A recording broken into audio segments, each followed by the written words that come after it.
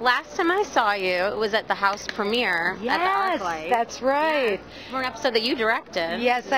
I did. It was really a lot of fun. Yeah. I mean, that was a great night. I mean, at House, we feel like we are in such a wonderful situation insofar as we get to try new things. Right. So Broken was trying something new. We had an episode recently that followed Wilson throughout his day, sort of, you know, saw House from Wilson's perspective.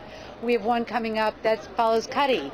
It's called 5 to 9, and it's a great episode starring Lisa, who's funny and smart, and yeah, we like to do things differently every once in a while. Very cool. So we're going to see a part of Cuddy that we've never quite seen before.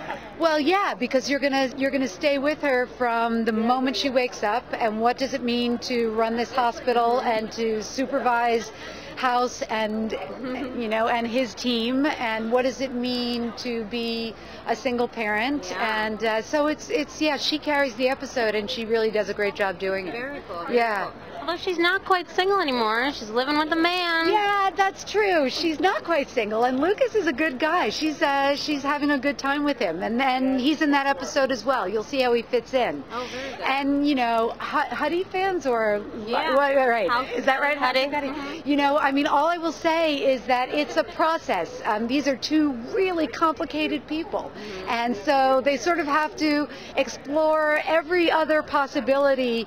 You know, sometimes you don't notice what's right in front of you, but they, you know, I understand, and I feel the same way. So we'll see how it goes. Yeah. It's a lot of fun going through all the different hoops. But. Absolutely. But do you see this new relationship in her life as something that might, you know, go the distance, at least for a little while? Yeah, I mean, you know, I think that,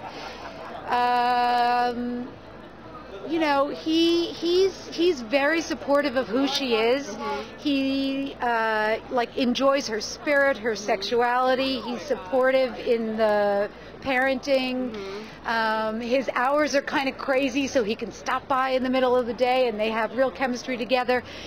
Is it exactly the kind of sparks that she has with House? Definitely not. Right. And so, you know, I think people are always put in the position where they're in a relationship and they know, well, you know, it's great on this level and that level and that level, and is that enough? Yeah. Good question to ask. Yeah, yeah. And it's fun seeing the journey, but it's also fun to hear you say that you are a fan of House and Cuddy.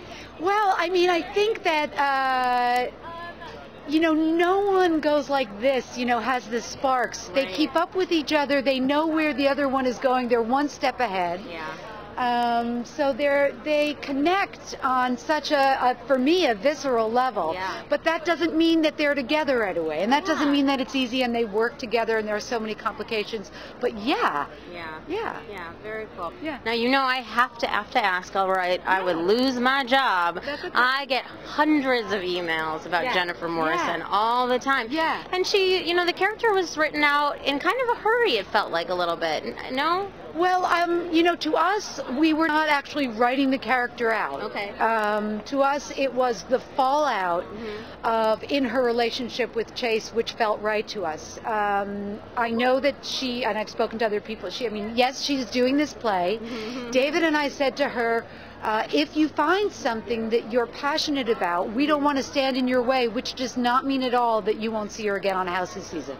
Oh, okay. All right. You know, the possibility is still there as it always was. I don't want to get in trouble. I'm not promising anything.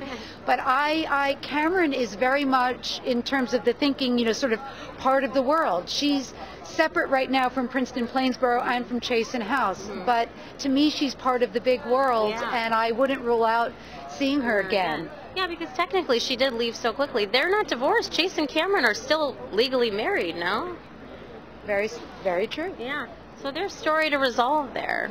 I feel that way. Yeah. I certainly feel that way. And I hate to disappoint fans, and I love Cameron too, and I don't feel like I'm finished with that character. Right. So we'll see what happens. I would certainly love to see her back this season. Very cool, very cool. Anything else you want to tell the fans or that's coming up that you want to talk about? I just came from a casting session with director Hugh Laurie, so that was pretty cool. Ah, yes. Yeah. Very much looking forward to that. Yeah, so it's kind of great. He's wearing many hats right now. He's in front of the camera. camera in the morning, and then in the afternoon he's behind the camera. Yeah. So he's actually revealing his English accent to all of us at work.